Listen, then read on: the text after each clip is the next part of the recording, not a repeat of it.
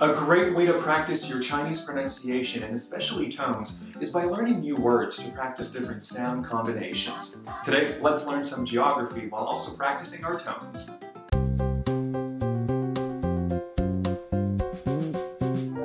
If you've been to China, you'll know that there's much more to it than the big cities like Shanghai and Guangzhou. The countryside is beautiful, and the mountains are absolutely incredible. If you're a hiking fan, you need to check out the mountains we'll talk about in this video. As always, we're aiming for accuracy here, and we'll talk about tones throughout the video. So if you need to refresh your memory, go check out my video on the 4 tones of Mandarin Chinese, as well as the video focused on the 3rd tone, since it's a tricky one. Okay, today we'll talk about China's 5 great mountains, also known as 五岳. 五 is 5, and 岳 means a high mountain. If you've learned some characters before, you might recognize the 2 components of this character. 丘, hill, and 山, mountain. Together we get 岳, and we usually call these 5 mountains as 五岳. 五岳. Layer 1. The first is Taishan, Mount Tai in Shandong.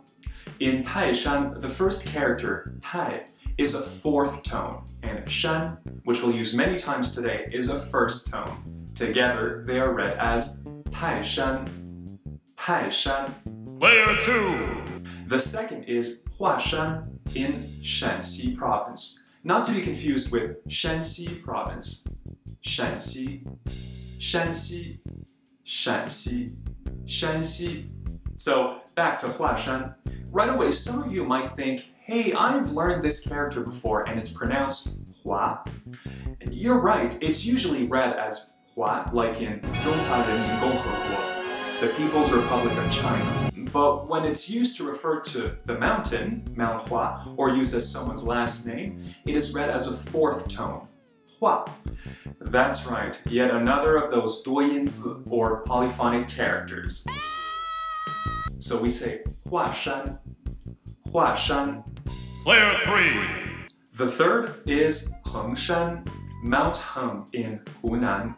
Heng is a 2nd tone, so be sure to rise up high enough to meet the 1st tone with Shan, Hengshan, Hengshan. Layer 4. Now moving on to the 4th mountain, Hengshan, Mount Heng in Shanxi.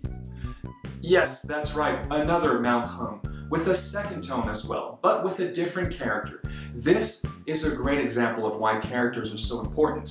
Hengshan sounds the same as Hengshan, but it's written differently.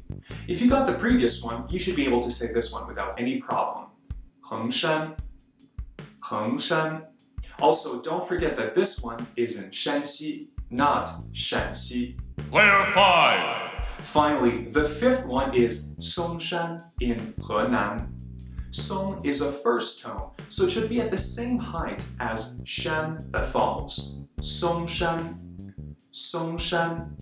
This is a pretty cool character because it's built with Shan, mountain, and Gao, tall. So you can remember how to write this one by remembering that it's a tall mountain. Gao plus Shan gives you Song, Songshan. Well, that's it for the 5 great mountains of China, or 五岳. Have you been to any of them? Tell me about your Chinese hiking stories or plans in the comments section. Also, if you like these videos, don't forget to like and subscribe. See you next time.